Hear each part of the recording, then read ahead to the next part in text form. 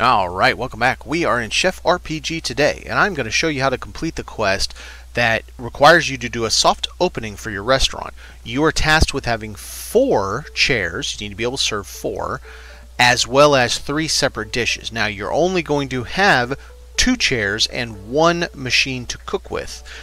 You need to come down to here, look where I'm at on the map, so I'm right here.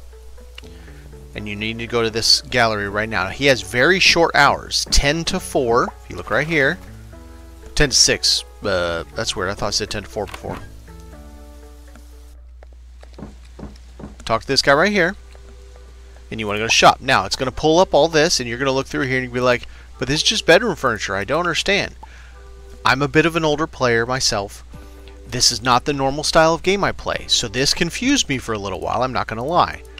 It's because they're all down here. We were just on one of the tabs. There are your equipment, your blender if you want to make a drink.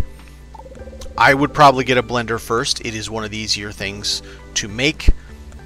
And then you get into your tables, your chairs. Just get you a couple quirky little chairs if you like. I would not do floors. I'm not going to go into why. And your various other items if you need maybe a little decoration, put one single plant in or something of that nature. But this is who you need to speak with. Once again, I'm right here. You can see the name of the store. And that's how you can complete your quest. Have a good one, guys.